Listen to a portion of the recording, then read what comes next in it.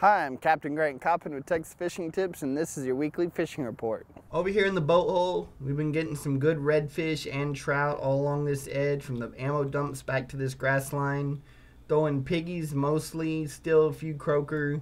Croaker getting a little big. It's August, so come in here. If you can get a hold of some nice pigs, this is where you can get some redfish. We've even stuck a few good flounder in here. Back here in Dead Man's Hole, we've been finding some good reds. They're not always back here, but on those calmer mornings, I've been coming back here and seeing them.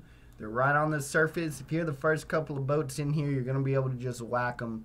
The best thing to throw into them is a gold spoon or plastic with a 1/4 ounce jig head. The ICW is still producing good numbers of mixed bags of trout, reds. There's a few black drum also moving down the edge of that west drop off. Just get on the trolling motor, start moving down until you see those big balls of brown water. That's where the black drum are.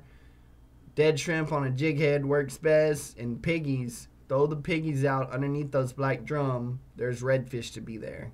Over here on the King Ranch shoreline, we're catching some good redfish with some mixed in good trout early in the morning, getting up shallow, catching these fish as the sun comes up, moving out off the grass line, looking for those schools, throwing gold spoons and plastics with a jig head out here a little bit deeper. You'll find some real nice redfish. Down here on the south shore, Los Corrales has got some good fish in it.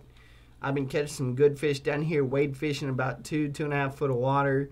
Walking through here with croaker, once you come up on a pile of rocks, just throw those croaker up on there and you'll catch plenty of good trout.